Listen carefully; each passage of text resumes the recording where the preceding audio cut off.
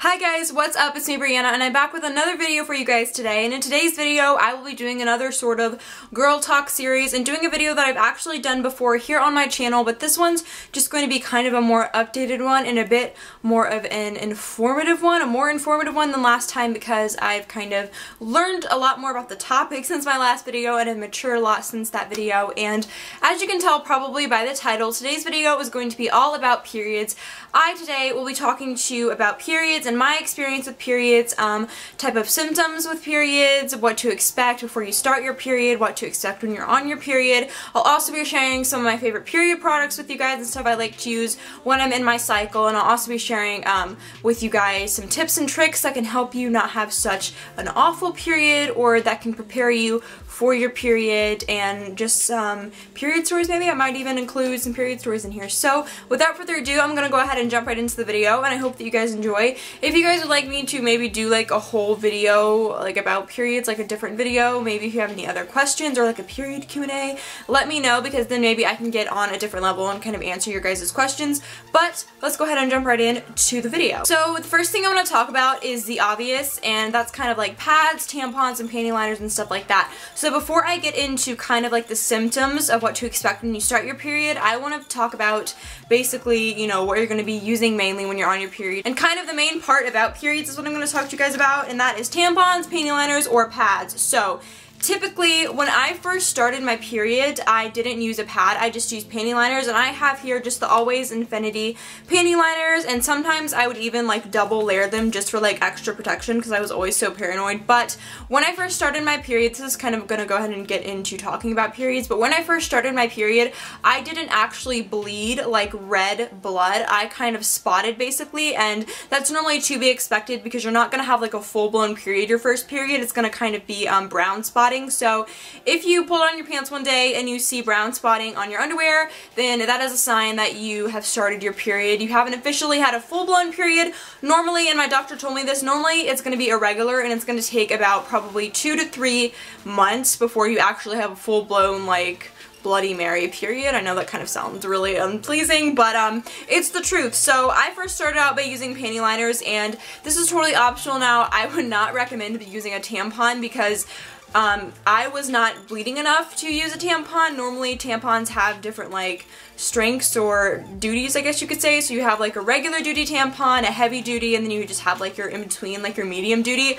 I would not recommend using a tampon when you first start your period if you're brown spotting. Now if you're bleeding, then by yes all means use one, but I would say if you're like me and you brown spotted, definitely use a panty liner because it's simpler, it's a lot less mess, and at school it's easier to kind of hide in your purse. You're gonna either want to use tampons or pads. Now I'm kind of a girl that's like a little bit of both. I will sometimes use pads, like if I'm not going anywhere, I'll be using pads, but if I'm gonna go somewhere and I don't want to have like basically a diaper on me, I like to use tampons. So my favorite brand to use is Playtex or Always. I use the Always pads and then I use the Playtex tampons. So for pads, when I first started having a heavy blown, full-blown period, I used pads, and I just used the Always Infinity pads with wings. So this is what a pad looks like in case you did not know. So you open it and then it's gonna make a loud sound. It's gonna be pretty loud. Don't try to be like, you know, open it secretly because it's not gonna work. It's just gonna make it louder. But anyways, this is what it looks like. It's just a pad, and now you can buy them to where they don't have wings, but these ones, it just has your little, it tells you what the front is and what the back is. So it looks like this, and this is just a regular duty pad. I don't think it's like heavy or anything, it's just regular. And then I have the wings right here. And then they make them like without the wings. So just imagine this without wings. They also make it like that. But I like the wings, and let me tell you why. I like the wings on my pads because I had a period horror story when I was in school, and I was just using like a normal pad, no wings, no nothing, because I didn't even know wings existed. And basically what had happened was I was sitting down for such a long period of time, and I did not realize how much blood had accumulated in my pad, and basically it had seeped down like under my underwear, and then it had got on the back of my pants, and I had to walk out of the classroom with blood on the back of my pants, and I did not know. So I was walking to my next period, and my friend was like, "Brianna, you need to go to the nurse, like you got blood on the back of your pants." And I was like, oh crap. So that's kind of like an embarrassing period story that happened to me. So definitely girls, if you find yourself like bleeding a lot, try to get pads with wings. And I mean, if you're not even bleeding a lot, pads with wings could save you. So it's kind of like that playing it safe type of thing where, you know, you want to have like a backup plan just in case you bleed too much. So I definitely recommend these. I don't know if any other brands make pads with wings. I'm sure that they do. So if you're not one to want to buy like the Playtex or the Always brand, then I'm sure like Kotex might make some, and maybe some off brands at different grocery stores might make some as well. So now moving on to tampons. Now the big question is, do tampons hurt? And in my last video, I expressed that, in my last period video, I expressed that tampons did hurt a lot. That was because the first time that I did put my tampon in, I was doing it at the wrong angle and I was in the completely wrong position. It wasn't right, but over the course of the past 2 years since I've been using tampons, I have, you know, obviously learned the proper way to do it, and it hasn't hurt me ever since then. So, like I said, I'll use tampons when I'm out and about or when I'm going out and doing, like, you know, a lot of activities, but I'll use pads if I'm just in the house or if I'm just going to school and I just don't really care, you know what I mean? So, it's completely optional. I did not start using tampons. I've been on my period for 5 years, and I did not start using tampons until about 2 years ago. So it was really 2 years ago when I started using tampons, and I started my period when I was 10 and a half. And I know that I said in my last video I started when I was 11, but I looked back and I actually had it marked on a calendar. Like, I started when I was 10 and a half, so it's been about 5.5 years that I've been on my period now. So I didn't really start using tampons till 2 years ago because I was just kind of like, I don't really need to. Like, you know, I'm just going to school. I'm not doing any heavy activities. But, you know, if you're going to be swimming or doing something where you need a tampon, definitely use one. So I use the Playtex tampons, and they're just normal tampons. These ones are also in the regular strength because I found myself not really needing to use the heavy duty ones. I tried them. I used to have heavy periods starting out. My periods were kind of irregular, so I would have like super heavy periods or super light periods where I would barely bleed at all, and sometimes I would have medium periods, but this is what the tampons that I use look like. I use the Playtex 360, the Glide, the Simple Glide, or the Easy Glide tampons. I'll link everything down below that I'm mentioning and what I use in case you guys would like to use what I use, but this is just what I use when I use tampons, and I like it because the tip on it is very, very soft, and the plastic is not hard, and the tip on it isn't pokey at all, so you know when you're putting it up you, it's not going to hurt. So basically, if you don't know how to insert a tampon, you're going to go at like an angle, and you can like either sit down on the toilet or put your leg up on the toilet, but you're basically going to go at an angle, and then once it is all in, basically, like once this part is in, so once your fingers are touching your skin, you're going to want to push up, and then the tampon is in you basically, and the string will be hanging down, and then this will obviously come off. You'll just pull this off, and then basically what's going to happen, I wish I kind of had a cup of water to demonstrate, but when you bleed, this whole thing is going to expand like a flower. If anyone's ever seen the Keeping Up with the Kardashians episode where they put it in like a cup of water, it's going to be like that, and when it is time to take it out, this string will be hanging down, but trust me, it's not what it seems like. It's not going to be bothersome at all, at least it isn't for me. And then when you're done, you're just going to pull it out and throw it in the garbage or flush it down the toilet. I wouldn't throw it in the garbage, I would flush it down the toilet because tampons are meant to be flushed down the toilet. So yeah, that's what a tampon looks like. You guys probably all knew that, but yes, again, I use the Playtex 360 Glide tampons. I actually think they're called like the Simple Glide. It's something like that, but basically, you know, talk to your mom about getting tampons and pads. I get this question a lot. I got it on my last period video, was that they were scared to talk to their parents or their mom or dad about getting tampons and pads. Now, if your mom isn't around by a chance, then, you know, talk to your dad or talk to maybe an aunt, or if you have a sister, if you're not comfortable talking to a dad, talk to an aunt or a sister or a cousin who's a girl and maybe talk to them about a period. But eventually, you know, if you can't drive, you're going to have to probably tell your dad, whom you probably live with, that you've started your period. And you know, it's really easy to talk to moms. Don't be scared to come to your mom and tell her you started your period. I wasn't scared, I was just more like anxious. I was kind of like, oh my gosh, I can't believe I started my period sort of thing. That was kind of my experience with it, but that is my whole thing about tampons, pads, and panty liners. It's all personal preference. Tampons for me, now that I've gotten, you know, used to using them these past 2 years, they do not hurt. It's just kind of like I don't even feel it anymore. Now, I will say it does not hurt, but it is going to feel quite uncomfortable because if you've never, you know, put anything down there and you're kind of like all new to you, then it's going to feel uncomfortable, especially since you're sticking something up you and you're going to be bleeding at the same time. And that's another question that I get a lot. I got this really funny one on my last period video, and that was, how do you stick a tampon up you when you're bleeding? And I laughed for a good 10 minutes at this comment, Because, I mean, it is kind of like, well, if you're bleeding and you're trying to like stick a new tampon up you, a trick that I learned to do was like, I would wipe myself basically really good with toilet paper, and then I would just get my tampon, and I kind of like, over the past couple years, learned how to really quickly get it up in there, but still get it in there right. So yeah, that's kind of my, you know, take on tampons, pads, and panty liners. If you guys have any questions, be sure to leave them in the comments below, and I'll definitely, you know, if I didn't cover anything, I'll definitely be sure to cover it in the comments. But that's kind of my advice to you. Again, it's personal preference. You do not have to do this by any means. Now, really quickly, I'm going to throw in here some other products that I like to use when I'm on my period. So, it can get messy in the butt and vagina area when you are on your period. So, I kind of like learned, like, I would just get like really messy, and I don't like to like take a bath like every second, like every time. It's not like you're going to take a bath every time you change your pad or tampon. So, I found out about these Playtex Sport Body Wipes, and basically what they are, if you've ever like had to do a urine sample and they give you like a wipe, it's kind of like that, and you're just gonna wipe all the way up and then all the way in the back, and then you can just get any blood off of you that's kind of maybe gotten in the inner thigh or just, you know, on your area, and you can just wipe it off you, and it's really quick and easy. You can even take these to school,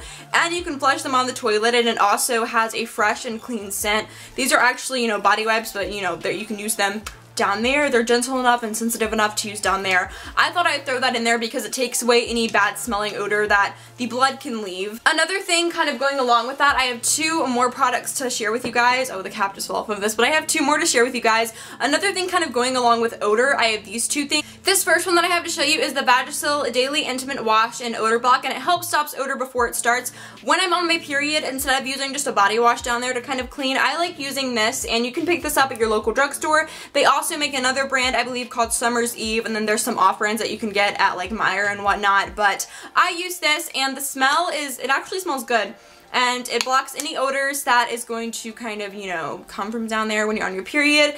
And I really like it because it helps me stay clean, it helps me feel clean. So definitely I recommend this if you maybe bleed a lot or you just kind of want to feel cleaner down there when you're on your period. Another thing to go along with that is kind of like another odor block, and this is just baby powder deodorant spray. So it's like basically, this is so funny, it's like deodorant for your vagina basically.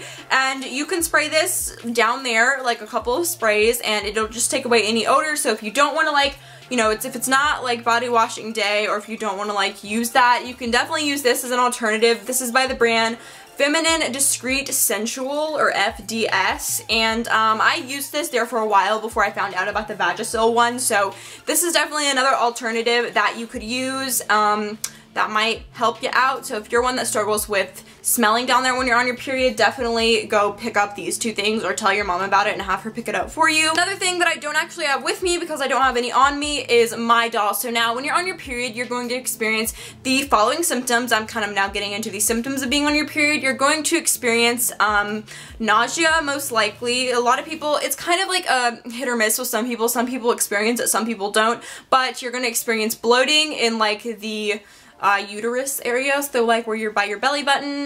You're going to experience some bloating, and you're also going to experience nausea. Like I said, you might experience nausea, you might not. Some people vomit. I know I've never thrown up when I'm on my period unless I ate like something bad and it made me sick, but I've never thrown up just to throw up when I'm on my period. The symptoms that I normally experience are just bloating and kind of, I feel very fatigued and I feel super tired, and obviously cramps are the main thing everyone talks about, super painful period cramps. Now, some girls are worse than others, and some are, you know, some periods are worse than others. I will say though, cramps kind of just come along with it. Basically, you can get rid of them by, you know, doing some remedies for a little while, but it's not a long-term solution. You're always gonna have them, and yes, I know they suck, and bloating kind of just comes along with the period, and I know that sucks as well. Trust me, like, I just don't even like to wear my normal clothes or normal jeans when I'm on my period. Like, I have period underwear and I have period jeans. Like, I definitely recommend this. Get underwear when you're gonna be on your period. Just go like to like Kohl's or something, somewhere that sells like cheap and expensive underwear, and go buy underwear that you're not gonna care about and that you can throw out if they get ruined. Do not wear, yo, Victoria's Secret panties, girls. Listen to me and learn from me, because I wore my super cute Victoria's Secret underwear when I was on my period, and then I got blood all over them, and I was just like, great. So also another tip I have for you guys is kind of, once your periods start getting regular, kind of you know, have an estimated like time and know when you're gonna start your period, and maybe have panties on that you know you don't mind ruining. And then another thing, you know, I've kind of went over all the symptoms, the nausea, bloating, possibly vomiting, maybe, and then obviously cramps. You might get a headache. Some people do experience headaches, and some people, again, do experience fatigue and muscle aches. It's just kind of a bunch of symptoms all in one, and it might make you feel like sick when you're on your period, but it's nothing that you should be worried about unless you're like throwing up or like have diarrhea or something like that. Then it could be a different story, but that's just kind of some symptoms that I've experienced myself and that I've heard other people have experienced. But you can take Midol. Midol is a period medicine, basically. I don't really know how else to describe it, but it's kind of like ibuprofen or Advil. You take it, but it will help relieve bloating, and it's going to help relieve your cramps, and it's going to help relieve any discomfort like a headache, bloating, cramps, nausea, any sort of pain. They have Midol Teen, which is a little bit of a lighter dosage, and then they have Midol Complete, which is like for adults, which is what I use because I just like the stronger dosage. I just like the stronger dosage because I feel like it just kicks in faster and it helps more. So definitely that's really good if you go to school, if you're a student and you're going to be in school and you don't want to be feeling or being in pain when you're at school. That's definitely a plus. Also, something that I just want to throw in really quickly in here is birth control. Now, I'm actually on birth control for my period, so talk to your doctor. If you start your period and it's been about a year and you have extremely bad periods, now I'm not talking just like maybe a bad period one time. I'm talking a period where you are bleeding everywhere. It's so heavy flow. Your cramps like hurt you so bad you feel like someone's stabbing you. You have a headache off the wall. You're throwing up. Like, I'm talking a super bad period where you're like ill. And I started off having those. I had like 5 in a row. And another thing to know, to look out for, to know if you have a really bad period, is when your periods last longer than 7 to 10 days. If they last longer to 10 days, talk to your doctor. I had a period one time that lasted for 2 weeks, so 14 days. That's another thing. The length of periods can be 7 to 10 days, and you have a period every 28 days, but like I said, when you start off, you're going to be very irregular, so don't go by that calendar just yet if you're a newbie. But yeah, birth control is something that I take. I take a very, very low dosage. I cannot say dosage today for some reason, but I take a very, very low dose of birth control, and that helps me enormously. And I think that's about it. And also the birth control helps with regulating my periods. I had the worst irregular periods like on the planet, and my periods were just so off every single month, and I started taking birth control, and now I know the exact day because you can just count your pill pack, and I know the exact day when I'm going to start my period. So like the first 3 weeks of pink pills are when you're not going to be on your period, and then the last week, which is sugar pills, the white ones for me, are going to be when you're on your period. So they're really helpful. Talk to your doctor. Don't just be like, I want to go on birth control, because I know some parents might be like, whoa there, no, no, no, but definitely talk to your doctor about it. So I think I've covered everything, guys. I covered the tampons, pads, and panty liners. I covered the symptoms. I gave you guys a little period horror story that I had. I covered some tips and tricks. I covered some other products. I covered the topic about birth control because I did get a lot of questions asked about that, and I didn't mention that in my last period video. But yeah, I just kind of gave you guys some tips. I don't really think I have any more tips. Mainly just kind of stay prepared and don't expect your period to be rainbows and sunshines and not phase you when you have your first one. If you have not started your period yet and you're scared to, please don't be scared. It's, you know, Mother Nature. It's a woman's body. Like, it happens to every woman on this earth. So it's going to help you have a baby one day, and it's going to happen to you eventually. Now, some people are late bloomers and some people are early bloomers. You may get it when you're 10 like I did. You may not get it till you're 18 like some people I know. So yeah, I pretty much think I've covered everything. If I left something out, you can go watch my other video and it might be in there, or if I left something out and you have a question about it, leave it in the comments below. But that is all that I have for this video. I hope that you guys enjoyed, and I'll see you in my next one. Bye!